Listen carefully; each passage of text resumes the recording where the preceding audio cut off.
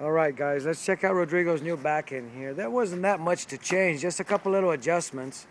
I'm trying to make a little better of a loopy backswing and reducing the size of the step to small steps so he has better balance. He's also trying to use better the left hand as a counterweight so he keeps the right shoulder in position and keeps the fulcrum in place for the swing. And holding better the follow through, a little better back action on the wrist there on the windshield wiper. So it looks definitely a little better here after a 1 hour workout. And also transferring the weight forward better. Before we were going more sideways. So yep, cheers, we're on our way for a better backhand. Here you go, last one, buddy. All right.